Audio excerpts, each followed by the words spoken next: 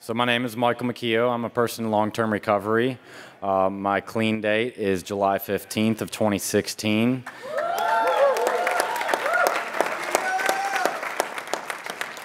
I'm the regional manager for Oxford House in Florida.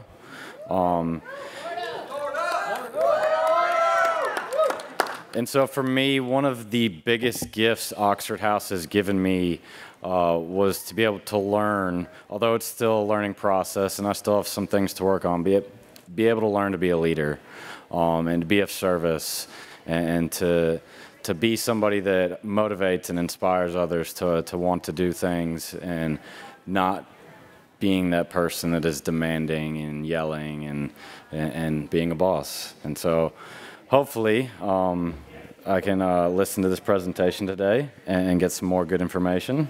And firstly, we have Lisa Landano, who began her recovery journey at Oxford House Valley in Columbia, South Carolina, and credits Oxford House with giving her the time, tools, and safe space necessary to rebuild her life on a solid foundation for recovery.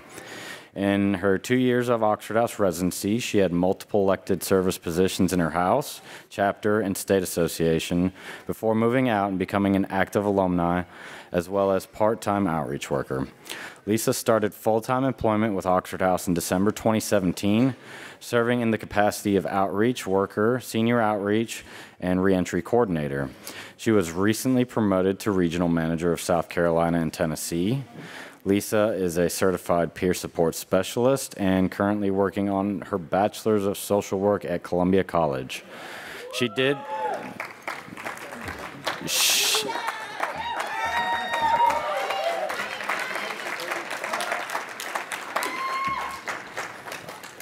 have a video for us, but there seems to be some audio-visual problems.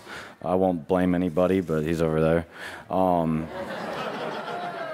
And we can't play the sound, so I'm sure she can put it out there. We can get the video link for you all, but she's got a really great PowerPoint, and I'm sure you will learn a lot and be able to ask some questions at the end. So. Well, hey everyone, my name is Lisa Landano. I'm a grateful woman in long-term recovery, which for me means I haven't had a mood or mind-altering substance since October 10th, 2014.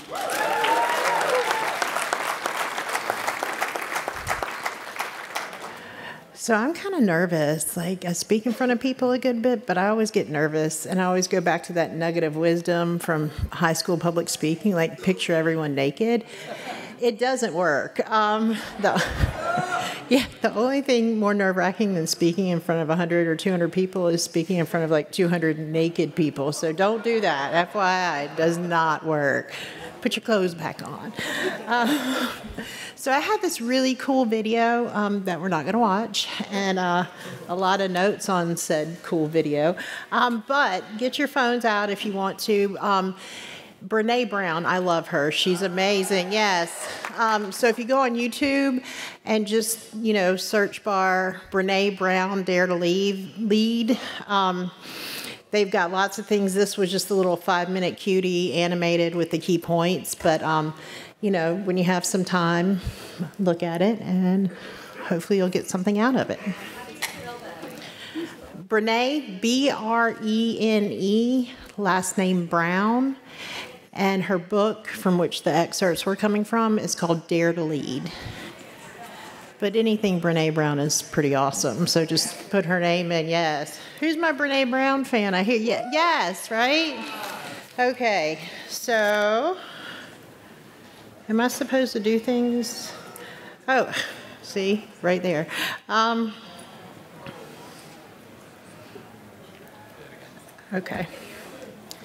Okay, so that was the video, so when you see that on YouTube. Okay, bosses versus leaders. So as you see, two columns. One has the qualities of a boss, and one has the quality of a leader. And I know in our, current pop culture, everybody's like, that's the boss, like, that was a boss move, and I'm lady boss, But in the world... in the world of Oxford House, being a boss is not a good thing. Bossism is not a good thing. Leadership is what we're aiming for. So bosses, they give orders and expect others to obey. Leaders trust the democratic process. So that democratic process, as you all know, being part of Oxford House, that's conversation. That's the sharing of ideas. That's the sharing of opinions. And at the end of the day, that's a vote. You know, the majority rules. So even if you're not part of the majority, you respect that the democratic process is taking place. And that respect of that democratic process is a true sign of a leader. Bosses instill fear and strive for control and dominance. Leaders motivate, empower, and support. So funny story, I had never mowed a lawn before I moved into Oxford House. And it was my chore for the week, and I mowed the lawn, and I was proud of myself, you know, like it was a big lawn, you know, and the boss at the house, we did have a boss, her name was Miss Ruthie. She went after and remowed the lawn, you know? Yeah, it was just kind of like a passive-aggressive boss move, you know? But the thing is, that could have been a teaching moment. Do you know what I'm saying? That could have been a teaching moment, a little bit of encouragement. Like, I realize that you're 38 years old and never have mowed a lawn before, and here's just some tips. And I appreciate your willingness, and you really put gas in the lawnmower correctly. You know, just something like that. When people are not doing their best and when you see room for improvement, that's when the leadership part of you should come out, not the boss. Bosses are critical. Bosses see the worst in the situation. Leaders, however, you know, they make moments teachable. They encourage, they motivate, they empower, and they support. Bosses ignore input from others. My way or the highway. My favorite in house meetings, when you can tell the boss, well, I only get one vote, but, you know, like I don't control anything, but let me spend the next 30 minutes telling you why my vote is this way and yours needs to be too. So we all know that person, and, you know, maybe we've been that person, but recovery in general and Oxford House specifically is about our evolution as people in recovery and housemates and leaders. Leaders, we've kind of covered this, we always remain teachable. They say if you're the smartest person in a room, you need to find a new room, you know, and I absolutely agree with that. And if people call me the smartest person in the room, which doesn't happen often, I'm like, y'all need to find a new room. I'm like, I have so much left to learn, you know. But leaders remain teachable. Okay, so this is the key points from the Dare to Lead video. So just roll with me here. Leadership is not defined by power, status, or titles. I love Oxford House, like I love it. One of the things that I would have done differently if I was part of the crew in like 1975, the term president, you know, just I think in our culture that implies like you're the boss, you know, the bossy boss, president. So I think, you know, with that elected leadership service position in a house, we need to make sure that we're setting the standard that the president is not the boss. You know, they lead by example. They run the weekly business meeting according to parliamentary procedures, the democratic process. So I think really that our house culture needs to be one where the president is, you know, just leading by example and running that weekly business meeting. You know, regardless of an elected service position or not, it's one vote, one voice per person. You know, if you have 1 week or 1 decade in Oxford House, your voice and your vote counts as much as the next person. And I think we really, as leaders, need to keep pushing that idea forward to the new folks. Leaders recognize the potential in others. Had Ruthie Andrews, you know, worked a little with me on that lawnmower thing, I could own my own landscaping company now. She didn't see my potential, you know. Leaders recognize the potential in others. It could be something as simple as a new house member is writing a grocery list, I'm always like, oh, girl, you have nice handwriting. Have you ever thought about being the secretary, or like nominating them for a chapter position as secretary just based on their hand? Like, secretaries need good handwriting, so just little things with potential. One of our speakers at the women's conference last night, she had mentioned that she was a good cook and baker in her interview. So they had her bake like 30 pies for a fundraiser, and that's how she got involved with service, Leaders recognize potential and good qualities and talents in others and help bring those out. Leaders show courage, vulnerability, honesty, and integrity. That's a whole bunch of stuff. But that's just being a good human. These things are qualities that good humans possess. And when we're working an honest recovery program, these are the things that are hopefully being excavated, from ourselves. And the vulnerability part, well, all of it really, when I'm not being a good human, when my character defects are coming out, I can stop. I can have that radical humility and say, you know what? I did not mean to say that, or I said that wrong, or I'm sorry. So a lot of that is very much tied into recovery, about just being the best version of you possible. Leaders can admit when they don't have all the answers. I know if you've been in a house for a while or a chapter, people want to know everything. And it's a nice little ego boost to know all the answers, but we don't. And even beyond ego boost, I think a lot of us in recovery just have a natural, innate desire to help people. A lot of us go in the social work field, the peer support field, because we want to help others. But helping others isn't always giving them the answers. It's supporting them and giving the tools to find their own answers. So I think that's a really important thing that the video said way better than I just did. But but we don't have all the answers. And sometimes I still, fall victim to this. I'll have a house member or a staff member call, lay out this whole problem, and my gears are turning like, we're going to find a solution, we're going to do this. And I'm like halfway through this elaborate plan of fixing something, and I just stop. I was like, I don't know. Like, I don't know. What do you think we should do? And then somebody else, what do you think we should do? And it kind of goes back to that sharing of opinions and ideas and back to that democratic process, even in personal communications. Leaders stick to their core values. This is sounding like I'm on a spaceship up here. Leaders stick to their core values, doing what is right rather than what is easy. Teaching the service positions, teaching the binders. I love going into the house. Full house, one guy has like all 5 binders, Well, they just moved in, it's just easier if I do it myself, or I'm going to teach them, dude, they've been here like 6 months. Doing what is right is teaching, training, passing it on, instilling, the roles, the value of each role, each vote, each voice, Please don't have all the binders. If you have a warm body in the other chair, even if they haven't unpacked yet, teach them something, So doing what is right is sometimes doing what's easy is sometimes doing it yourself. But in Oxford House especially, that's not the right way. That's not the right thing. I like this. Leaders take off the armor of perfection. That's something in the video. We think we have to be perfect, especially if we, have the most clean time in the house or the most Oxford House time, or we're the ones with the car, or, whatever.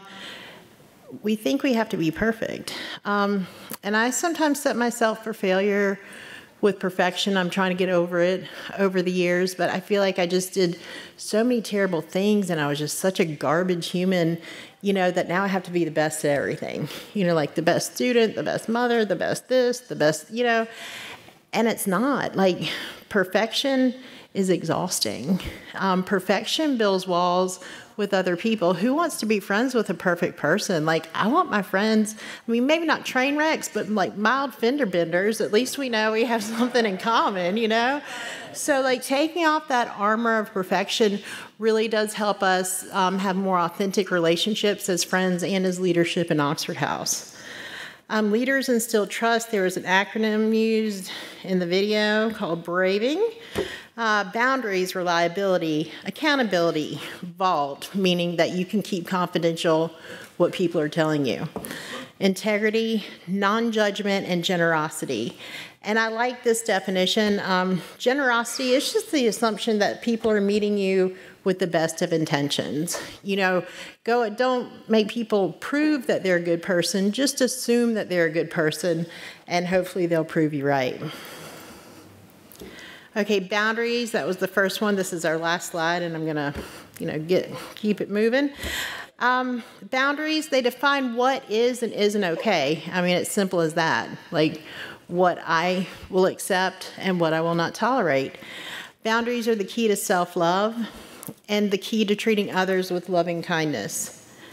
Lack of boundaries leads to resentment. Sometimes we feel like it's hard to set boundaries with people, like, please don't use my vanilla creamer. It's my favorite, Or, please don't use the dryer at midnight because my bedroom's right by the laundry room. Like, it's hard. We want to be nice people, but the vanilla creamer and the late nights and all that, like, those build resentments, and resentments, even among two people, can make an entire house sick.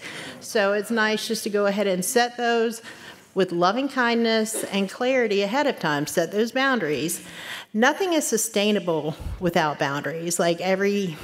It would just be anarchy, like a vanilla creamer stealing free-for-all, if we didn't set boundaries,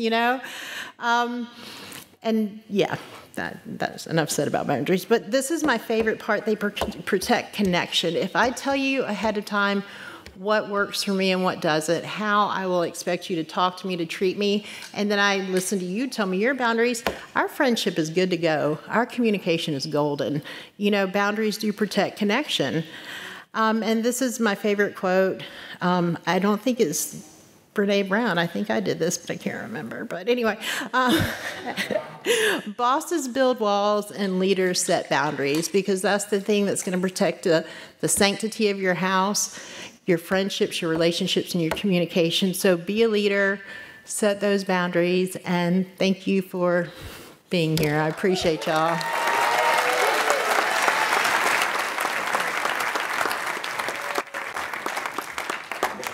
So in the spirit of good leadership, I do need to take full responsibility for the video not playing properly. It was not Tyler's fault. All right, so next we have Tyler Sykes. Tyler started his Oxford House journey at the East Ridge House in Chattanooga, Tennessee on June 6, 2016, where he found a heart of service in the Oxford House model.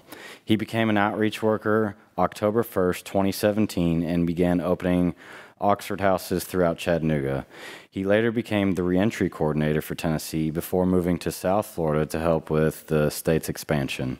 He is now the senior outreach coordinator for South Florida and has participated in helping over 40 houses. As Tyler's supervisor, I do have to say that he truly does have a heart of service.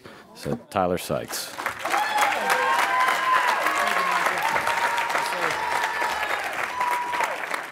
All right. Good to see the video. The Navy SEALs are one of the highest performing organizations on the planet. And a former Navy SEAL was asked, who makes it through BUDS? Who makes it through the selection process to become a SEAL? And he said, I can't tell you who gets through, who makes it, but I can tell you the kind of people who don't make it. He said the star college athletes that never have been really tested to the core of their being, none of them make it through. He said the preening leaders who like to delegate everything, none of them make it through. He said the big tough guys that come in with huge muscles, covered in tattoos, who want to prove to everyone how tough they are, none of them make it through. He said some of the guys that make it through are skinny and scrawny. He said some of the guys who make it through, you will see them shivering out of fear. He said, but every single one of them who makes it through, when they're emotionally exhausted, when they're physically exhausted, some way, somehow, they're able to dig down deep inside themselves to find the energy to help the person next to them. Service. Service. Giving to another, having their back, is what makes the highest performing teams in the world. Not their strength and not their intelligence. It's their willingness to be there for each other. Thank you. So I was asked to speak about teamwork, and I found that video, and I thought it was quite interesting. He is talking about getting into the Navy SEALs, and he goes through all that. And at the very end of that road was service to another person. And are we not the best group of people to understand that same premise? Each and every one of you, there was a lot of time, effort, money, belief that was invested in you getting to this convention in the first place. There were people who were back home that were of service to you. And we host this convention every single year to inspire people, to educate people, to give information that you can take back home with you to be of service to others and empower your chapters and individual houses. And we have a lot of cliche sayings in Oxford House because we're democratically run, self-supporting. It's not run by a single individual. And all that comes from service. The entire structure of Oxford House is created so that people are equals, that we're not pitted against one another. A cliche saying, we can do together what we could never do alone. Anyone ever heard that? Right, yeah, so you identify. So talking about creating teamwork inside of an individual Oxford House, you have a president, a treasurer, a secretary, a chore coordinator, comptroller, housing services representative. And the absolute best Oxford houses I've ever lived in, and I've lived in quite a few of them, were the ones where the people understood that each one had a small responsibility, that there wasn't one person who was doing multiple positions. They understood that the new member in the house was the most important, to take the time to teach them and get them up to speed. And, all that comes from, also the best Oxford houses I've ever lived in. People are actively participating in their recovery program. A 12-step program and the step work and the change that occurs in people's perception towards being of service to others and learning how to do that properly while placing boundaries, healthy boundaries, it's amazing the difference between that and then houses that are not fully engaged in their recovery programs. And the craziest thing, so how many people live in a very, very, very good Oxford house right now? Okay. And we might have a few that are in a house that may have some challenges. Okay.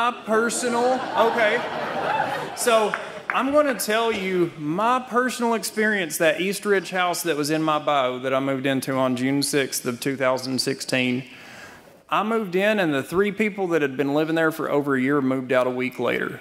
It was just me, another guy that had been there 2 months, and we started interviewing and accepting more people in there, and none of us knew what we were doing, right?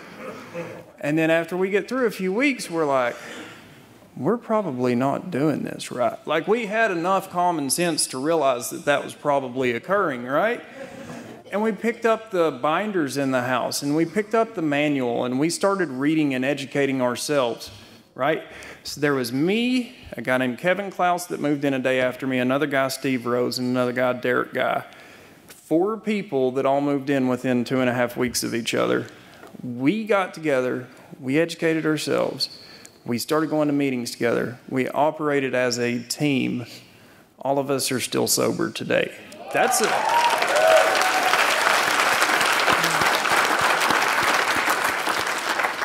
And that's nothing short of a miracle, but that's what Oxford House fosters throughout the nation. You have an opportunity to operate this house democratically together as a group, make decisions and let the group conscience speak, and go with it and move forward. And it's just beautiful. I had lived in other programs or halfway houses and things of that nature. And it speaks about it in the Oxford House manual and also the convention program, the we versus them. Dude, it was what can I get away with, right? Anyone else ever experienced that? Yeah. It's they're going to catch me, well, I'm going to get away with it and I'm going to do this and blah, blah, blah. and trying to be sneaky, and it totally goes against like trying to be in recovery, because you're participating in those old behaviors that whole time. You're trying to get away with stuff when you've got a authority figure, or whether it's real or imagined or whatever. They're probably just there to really help us, but we don't react that way.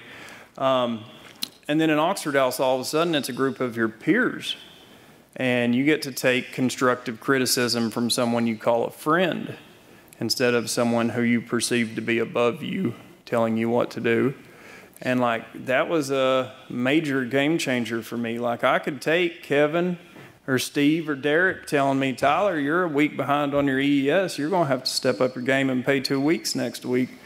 And I would actually sit back and I'd think about that. Whereas if it would have been like a house manager, I probably would have been like, no, I'm not gonna listen to you. But they were my friends. They were my brothers in recovery. And then like on chapter and housing services committees, like when you open new houses, and we've grown to over 3,300, the amount of teamwork that's required to successfully do that and fill vacancies and move furniture in, it's a joy to participate in. Have a lot of you participated in helping open a new house? Quite a few. Was it an enjoyable situation? Yeah, it's amazing. I remember there was a gentleman named Marty Walker that told me the first house I moved to help start, myself and Steve were the first residents of that house. And he said, Tyler, do you even realize this house you're moving to help start is going to save however many hundreds of people's lives for the next years that it's open? And that blew me away.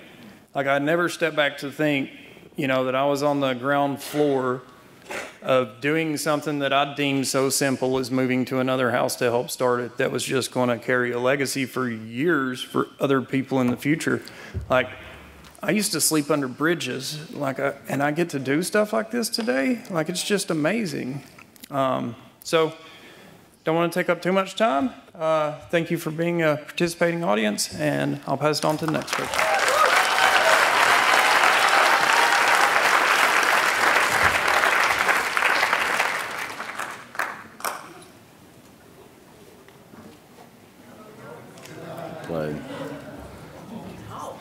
Alrighty, next up we have Mr. Leaf Plobe. He moved into Oxford House Howard in Eugene, Oregon, October 11th of 2016. Moved into Core at Oxford House Balcom in October of 2018. Held multiple service positions on chapter and state levels. He was hired in February of 2019 as the outreach for Southern Oregon. In September of 2021, he accepted the senior outreach position for the state of Oregon, and he is also a certified recovery mentor. Leaf Plobe. So I had all these bullet points written down, and it's like my security blanket. And I was getting ready to come down here, and I show up, and the back of my vest isn't buckled, and all these things. And my wife's out in the crowd. I'm not going to point at her, but she's right there. So I was like, hey, I need you to buckle this thing and everything else. And I'm like, oh, and I left my notes upstairs, so you guys are just going to have to deal with me and God. You know, so I'm going to set my timer because I can talk forever. Okay. I got a little more time than I thought. So I kind of do things backwards sometimes. I just want to say something really quick because, God, you guys are beautiful. You know, this is a beautiful thing. You know what I mean? And how many of you is this your first convention? You know, I'm excited for you. I'm excited for you. You know, in June of 2016. You know, I mean, and if for some of you have heard my story, and I apologize because you're going to hear some things that I often say. I used to tell people I was an outdoorsman, but the fact is I was homeless. You know, and you know, I'm gonna tell you, you know, I mean, I heard everything that I've heard so far today is great, and I was a boss when I was young. You know, I mean, I was a boss. You know what I mean? And I ran on ego, and I'll catch up on this here in a second. But I mean, I really do believe the difference between being a leader and being a boss, like what we're talking about here, it boils down to, you know, operating on ego or operating out of humility. You know what I mean? I think that if you boil it down to its simplest form, that's what we get, you know? And when we operate on ego, which I'm sure a lot of you guys can relate to, and things don't work out the way we had planned, you know, a couple things happen. You know, I mean, either we get mad and we break things and we puff up and we do stuff like that, or we just implode, we fall apart, because, I mean, it's all on our shoulders. You know what I mean? So June 11th, so I'm a man in long-term recovery. That means that I haven't found a reason to use any mind-altering substances since June 11th of 2016. And because of you guys, you know, how many of you guys know what the 3 R's stand for? Okay, you know, one of those that I think is forgotten a lot in Oxford House that I think needs to come back, and Tyler was just talking about, it's recovery. You know what I mean? It's recovery. I mean, that's the most important piece. That's why we're here. You know what I mean? That's it. You know what I mean? And that's why those of us that are up here continue to do what we do. You know, I mean, it's a beautiful thing to watch people come in and watch the light come on, you know, and watch them become something beautiful. You know what I mean? So in 2016, like I was talking about, October, I moved into my first Oxford House. And I liked how she brought up the president thing, because I walk into this house and there's this guy on the couch and he's like, we're not supposed to vape in here, he says, but he goes, I'm the president. You know, and I was like, oh, all right, you know, I mean, this is what we're doing, huh? You know, okay, all right. I didn't know how things went, and not too long after that, the chapter that I was in deemed that house unhealthy, and everybody got asked to leave. You know, there was a few things that they had done, and I don't need to dig into all the details, but because I was brand new, they asked me if I would stay. So very similar situation to what Tyler was talking about. I had no idea what I was doing, and this chapter chair at the time, she said, for whatever reason, these couple guys in here that are not leaving, they look up to you. So how do you feel about core in this house? I'm like, what the hell's that? You know, what do we got to do? And so I had no idea what I was doing. But I knew, you know, I had came far enough to know that I did not want to go back to what I had. You know what I mean? And I knew that this was an opportunity to build and to become something more and to get something more. And so, like I was talking about, the group of men that formed in that house after that, like, I'm human, right? And I still, sometimes my character defects flare up, you know. I mean, a lot of those, and I mean, we can get into the whole defects turn into assets and all that, which is all true. But I mean, it was, sometimes the boss would come out, you know what I mean? And lucky for me, those men that I lived with we'd sit down in our house meeting and be like, that's cute. You know, that's cute, you know, but you should probably take a look at that. And I mean, and because of that, you know, I'd get mad and stomp my feet and I might slam a door or whatever the case was, but I mean, things started changing for me, you know, and to me, that's leadership. A year later, I might bounce around a little bit, and I apologize, I don't have my bullet points. But in 2017, the chapter chair there in Eugene, Oregon, she says, listen, she says, we're going to this world convention, right? She says, I want you to go. You know, at that time, I think I was the chapter treasurer, something like that. So we go to Washington, D.C., right? And you know, I mean, and keep in mind, you know, a little over a year before that, I was homeless. I mean, I mean, you know, if you're sitting in this room, it wasn't because you were on a high road, you know. So you guys know what I'm talking about, you know. And I'm standing at the foot of the Lincoln Memorial, and I had a spiritual moment. You know what I mean? I could almost tear up right now talking about it. And you guys gave that to me, you know what I mean? And so that's what I mean. For those of you who are here for your first time, there's going to be some fires lit that are going to stay lit, you know. And you get an opportunity to play a piece in something like that whole group, in my opinion, they were leaders. You know what I mean? Because the road I grew up on, I grew up in a biker household. I was in prison by the time I was 19. I was the boss. So if you were the boss, we weren't going to get along. You know what I mean? And you know, and it took guys that showed some humility, and that got down into the dirt with me, and that would have a conversation with me and show me that there was something much bigger, you know. And Oxford House gave me a foundation to pursue a program of recovery, build a relationship with something much bigger than myself, you know. And because of that, today, instead of living in a tent, I'm standing up here talking to you guys. You know what I mean? And that's, wow, you know. Okay, I'm still doing all right. So I did jot down a couple things while on my phone while I was thinking. So here's a couple exercises you could do now. If you're sitting in this room, some of you probably have a decent amount of time. Some of you are probably fresh. Who's got less than 6 months clean? Okay, beautiful. So I'm gonna guess, without me giving a definition, that you guys know what a toxic relationship is, right? Yeah. Okay. All right. Good. So here's what here's just some things that I was thinking about as far as leadership. Because like I said, it boils down to ego and humility. It boils down to, I believe, like communication styles, whether you're going to be functional or whether you're going to puff your chest up. Because I knew 2 ways to communicate back in the day. It was either passive aggressive or it was aggressive. You know what I mean? And that was it. That was all you got. Like I talked about this morning, I was picking on my wife.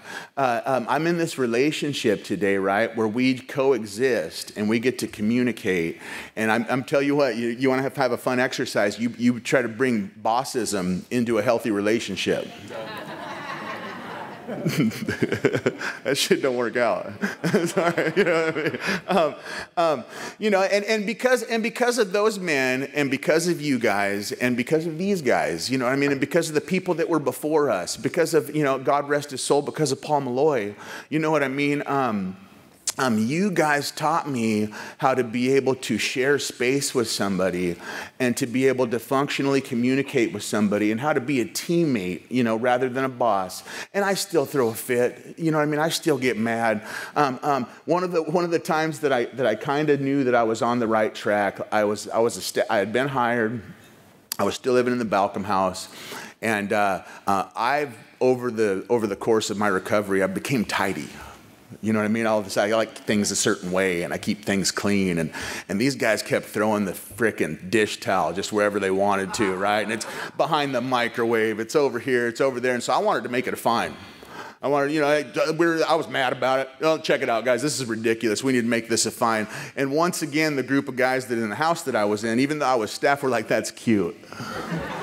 And that told me something, because it's like these men, I was one of the only outreach workers that came to a staff training a few years back that had to bring a UA with me, because my house said if I got rolled, I better UA.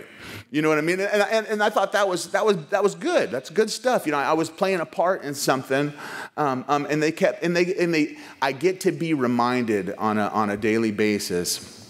From my wife, from you guys, from other staff members, to keep myself humble, you know what I mean? Because when I start struggling, when I start letting that boss mentality come back in, things just start falling apart, And there are some people that are CEOs of companies and whatnot, and they operate that way. But I'm going to tell you one thing too: there might be some successful people that run on self and that don't care about others, and they're not of service, like Tyler was talking about.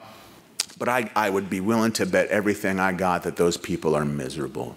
You know what I mean? And if you're in this room, and for those of you guys that were all brand new, and this is your first convention, you get an opportunity to go back, and you might not know the influence that you have on the next new member that moves into your house.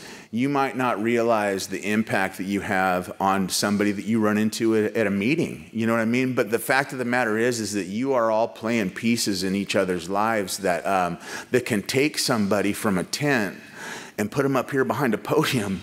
You know what I mean? And be able to speak to you guys like this. It blows my mind, that this journey that we're on together, it's definitely, I don't want to start talking about spirituality too much, but I mean, I'm a man in recovery, and that means that I still today, I go to my meetings, I have a sponsor, I have a service position, I do all those things.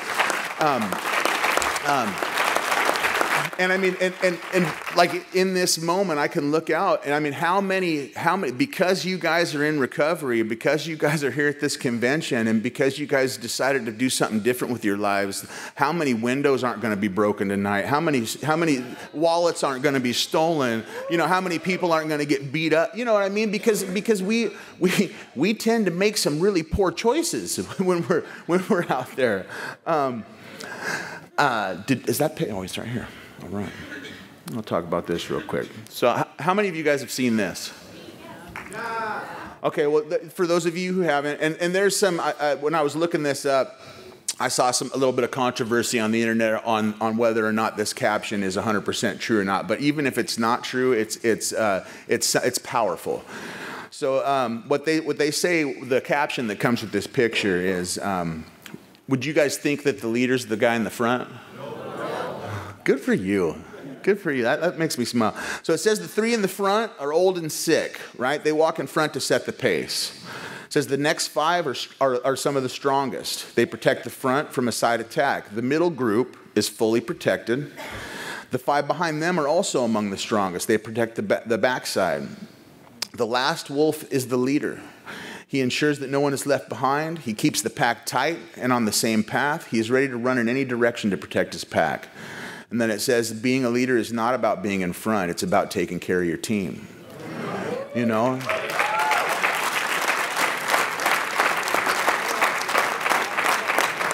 then lastly, I think I'm quickly coming up on my 15 minutes. Here's something, if you're not pursuing a program of recovery, give it some thought. I know there's multiple paths. I know that there's refuge recovery, there's 12-step programs. I found my path in Alcoholics Anonymous, although it was many other things that brought me to my knees. But you can either, when we don't find a reason to look at ourselves and to put ourselves in check and to keep ourselves right-sized and to find a way to operate out of humility, our default is to run on ego. And when we do that, it leads to all those other things that I'd already talked about. So, you can either make a decision to be part of something like this, or there's many other ways that you can help people and be of service to people. You can inspire and you can put others first, or you can operate yourself with self-will to death and break others down. And in my opinion, it's always been this way, but especially today, this world needs more people who are willing to inspire and willing to get down in the dirt and willing to, the best way to be a leader is to jump in and just do it with them. You know what I mean? And with that, I'll sit back down, walk the talk. All right.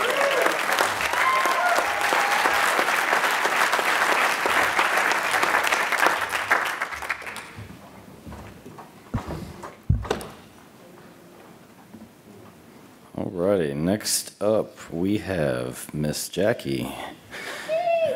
Jackie Sledge began her recovery journey with Oxford House in New Jersey, residing at Oxford House Melody Lane and Oxford House Marion in 2013. Here she was able to learn the Oxford House model and build a foundation. In November of 2014, she relocated to Wilmington, North Carolina as an outreach worker to assist with expansion. In January 2021, Jackie packed up to leave the beach and moved to Wake County area to continue with expansion and training of the capital area. She was recently promoted to Senior Outreach Coordinator for Central Eastern North Carolina and is fortunate to work with almost 60 houses. She's also a certified peer recovery advocate and received her bachelor's from Rutgers University.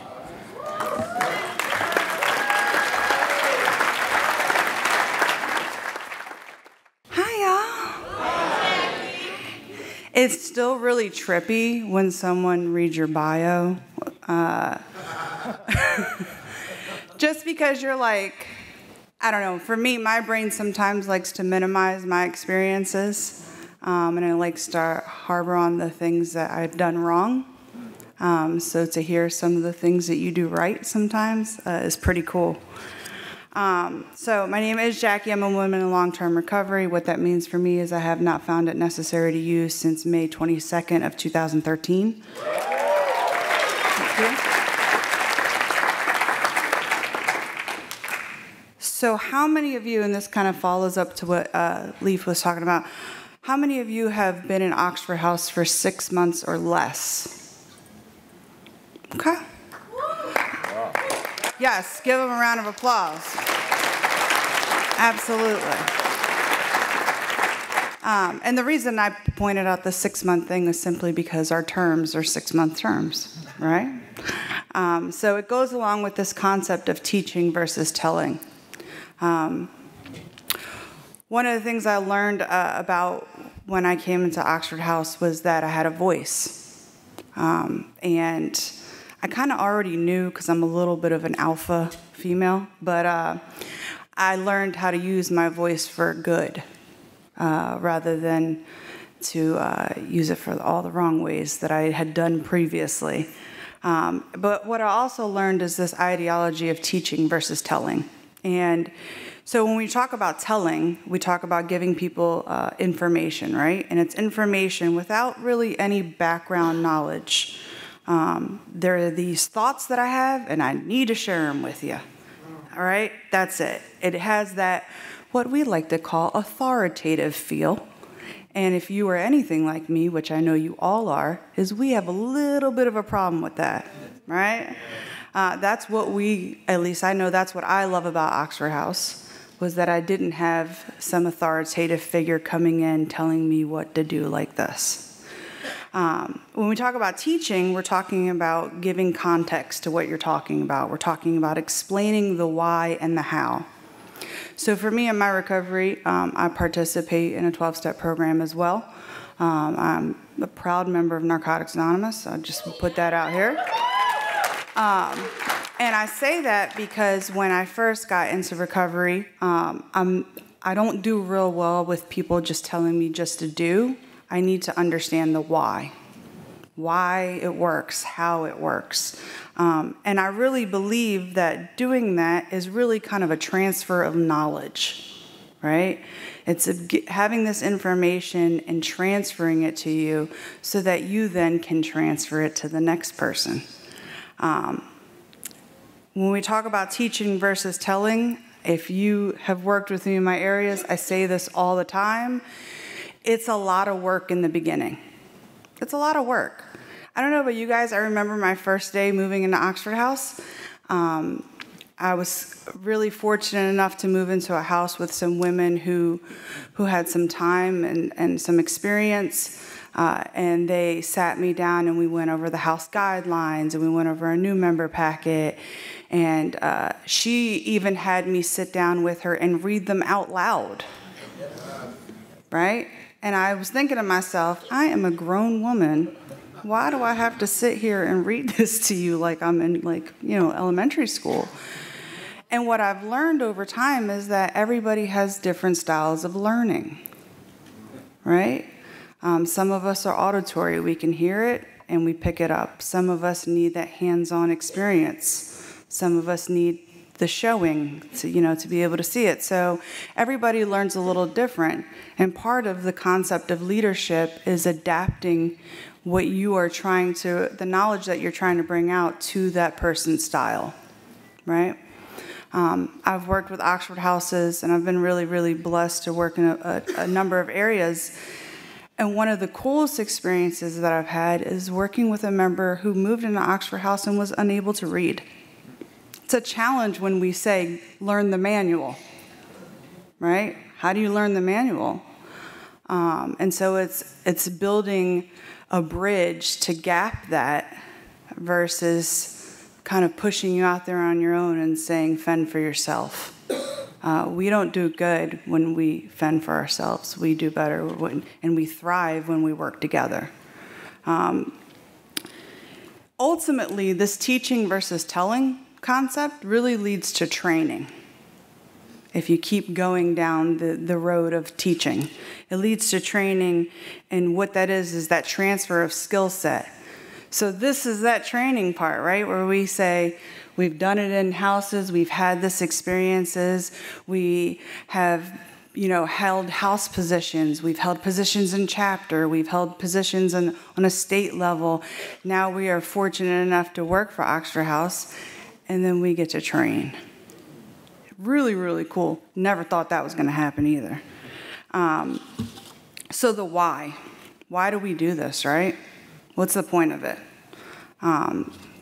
Well, number one, it helps us level the playing field, right? I am you and you are me. We say that in recovery all the time. So I want to make sure that we're playing on the level playing field, that I don't feel like I'm acting on ego. It allows us to adapt to the different styles of learning. It helps us learn how to be comfortable, right? One of the coolest things that I experience when I'm working with houses, and different areas have different terminology for it, but we call it in my area care and share. And it's when we wrap up the house meeting, because house meetings is a business. We wrap up the business and then we sit down and we talk about how's everybody doing. Right? So the informal meeting after the meeting. For someone like myself, that might not be a big deal, but for someone who has a fear of speaking in front of other people, just letting you know I had a rough week, or I'm really struggling, or I had someone pass away and it's affecting me, or I'm financially overwhelmed and I don't know how to get past it, or I'm, sitting here with a bunch of anxiety, just to be able to share that with you is huge, especially when you first come into an Oxford House. I never thought that I would live with women and respect them. And that's just my truth. I never thought that was going to be a thing. And today, I have the utmost respect for women when I walk into a house. The utmost respect. Women and men. I walk into your house, I'm asking to come into your house, number one. It's not my house, it's yours. Right? I'm asking. Thank God all my houses always want to feed me. Really excited about that. They love cooking. But it's, I'm not standing up talking about this is how you had to run a house meeting. No, I'm sitting down with you. I'm showing you. I'm leveling the playing field. Lisa touched on this, and I think it is so important. It's that reminder is that the perfection is not the standard. I have a very clear-cut way that I like to do things, but that doesn't mean that's the only way to do things. And sometimes when we get in positions like president or comptroller or treasurer or chore coordinator, we think that our way is the only way. Well, no, that's our way. What you need to do is teach the Oxford House way. The model is what we need to be teaching, not my interpretation of the model. Two very different things. One of the really unique experiences I've had is the how and the why, right? So we talk about the how and the why. I lived in a women's house in Wilmington, North Carolina, and a young lady moved in. She was 21 years old. She had been living on the street for almost 2 years consecutively. And the chore coordinator had gone around, and everybody's beds were made but hers. And so they were ready to hit her with that fine, right? Catching a fine. And I said, Hope. I said, is there a reason that the bed's not made? And what I found out is that she had never learned how to make a bed. She'd never learned how to make. This was the first time she had a bed in over 2 years. So it's learning these things about our brothers and sisters in our homes, and then being willing to teach them so that they can teach the next person.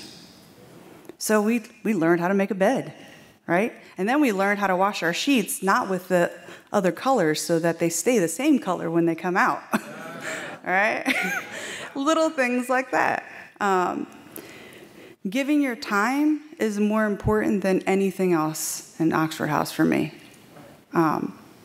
If I have to sit down and go over something with someone multiple times until it clicks, it's worth it. Yes, sometimes it is way easier, and you can raise your hand. How many times have you said, I'm just going to do it myself because I can just get it done much, much faster? And I know it's going to get done right, right?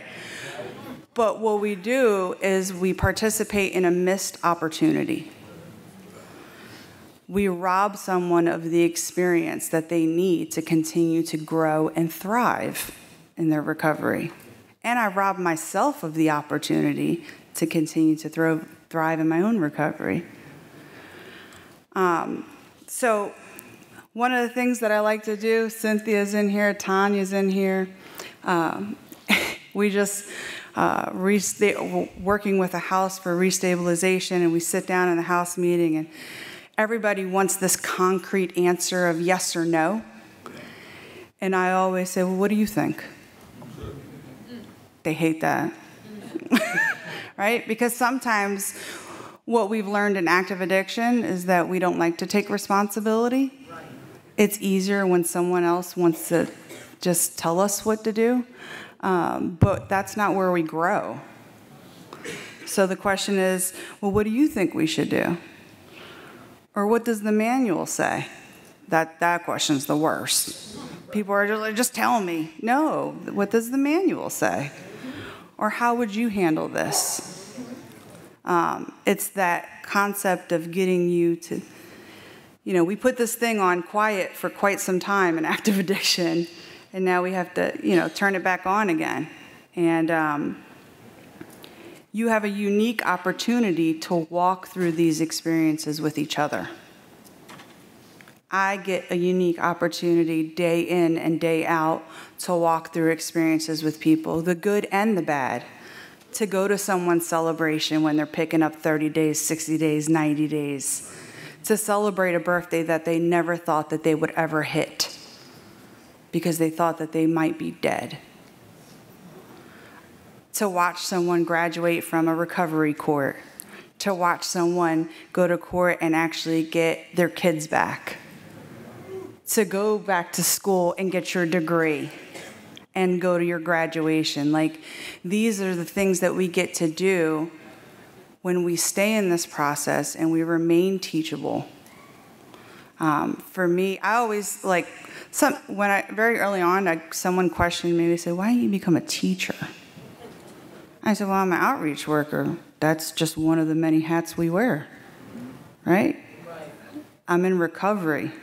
That's one of the many hats of recovery. It's teaching. It's this concept of teaching, right?" Kathleen, our CEO, who I learned an immense amount from, always says that when you call and you want to talk about a problem, you better have 3 solutions when you call to talk about the problem, right? So the challenge always is, we know what the problems are. It's really easy. She broke curfew. You didn't clean the bathroom right. You left your clothes in the washer machine too long. They left a fork in the sink. You didn't lock the door. All these things. Okay, but what's the solution? And how do we teach you to consistently get into the solution? That's our jobs.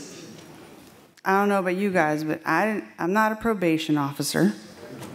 Although when I was little, I really thought I wanted to be one. Thank God that dream did not come true. I'm not a probation officer. I'm not a cop. I'm another person in recovery who's just trying to thrive, man, and trying to be better than I was yesterday. So I always like to end with a quote, and oddly enough, the majority of us end it with a quote, which was real weird. But I always like to end with a quote, and my quote for today is, "The mediocre teacher tells, the good teacher explains, the superior teacher demonstrates, and the great teacher inspires." Thanks, guys.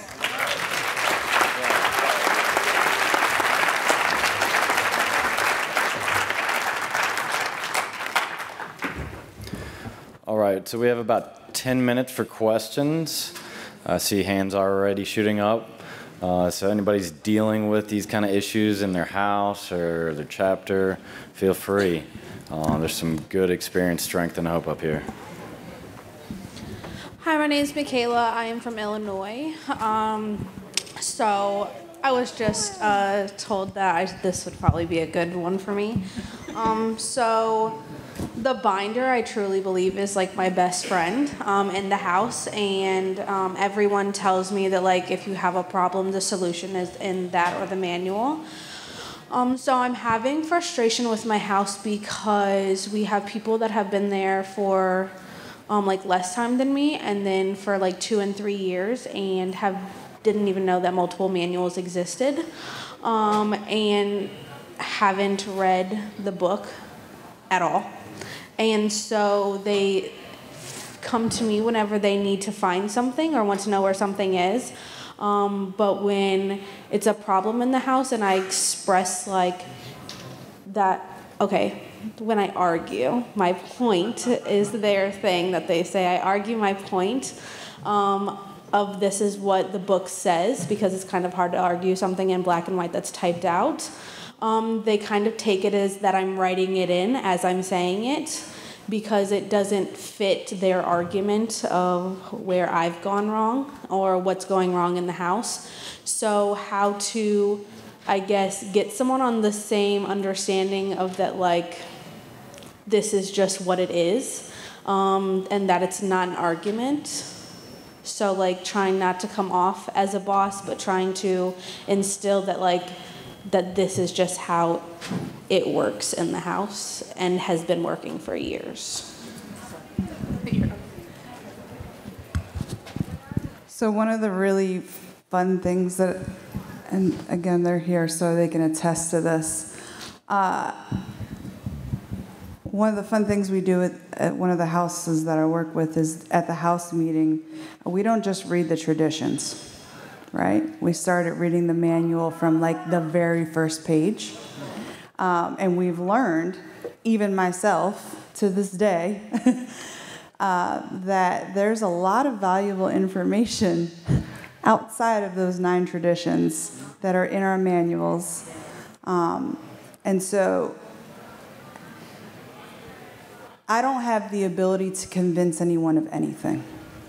What I do have the ability is to continue to walk my talk. Yes, walk my talk. And to make sure that I am abiding by what I need to abide by.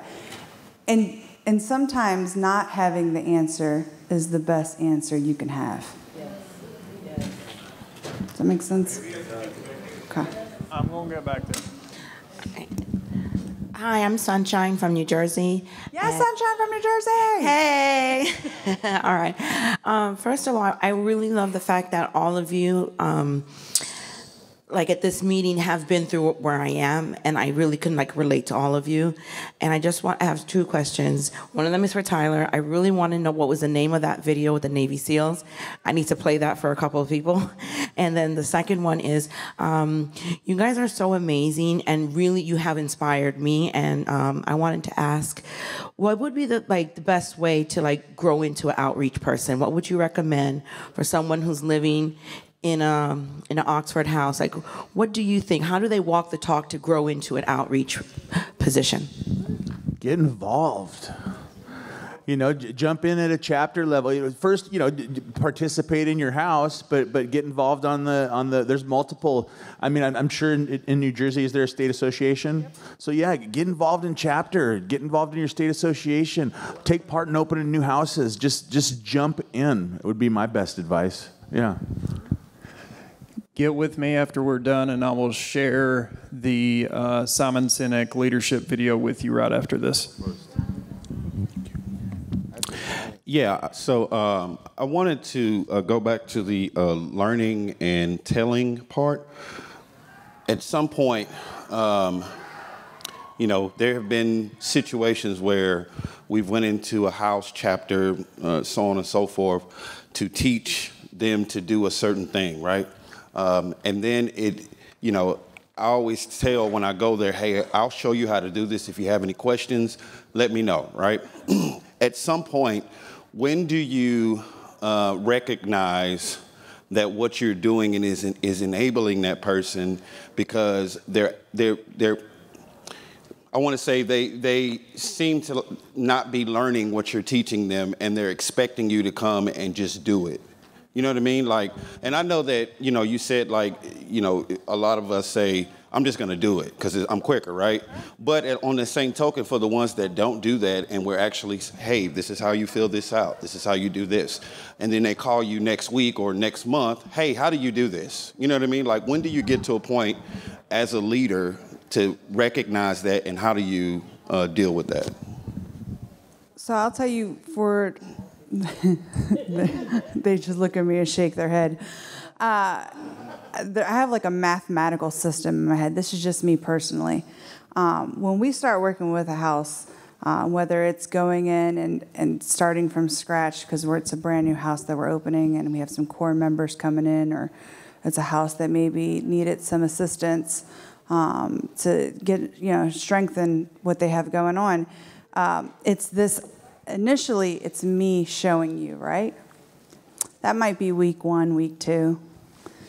Then week 3, I'm like, all right, you show me, right? That might be week 3, week 4, week 5. Then week 6, I'm like, well, why don't you do it and I'll just look over it. Right. That's week 7, week 8. Then I get to a point where I'm like, I'm not coming. Okay. Right? But I'll check in. Right. How'd it go? What went right? What went wrong? What do we need to work on? I don't want to just do for you, right? It's that whole ideology of I'm not going to keep feeding you. I'm going to teach you how to fish. Right. Same thing. Gotcha. Thank you. Mm-hmm. One more question, guys. It's sort of a statement. It's not actually a question. Excuse me. My name is Zeke. I'm from Washington, D.C. It's more of a statement. I was blessed to take psychology and sociology in school when I was younger. And it's about learning how to talk to people, because you have a lot of different personalities. This one may flick, this one may not, this one may recede, whatever, go into his own shell. And I've learned to, in my way of thinking, if you learn how to talk to people, you can actually get them to do almost anything you want them to do. It's like you have to tell them, excuse my language, to kiss your ass in such a way they look forward to the trip. And that's the way I look at people and the way I talk to people. That's what I like to do. All right, we're going to cut it off there. If y'all have anything else, you can get with the people on the panel, maybe in the hallway at some point, or with your local outreach worker. Thank you, guys. Thank you.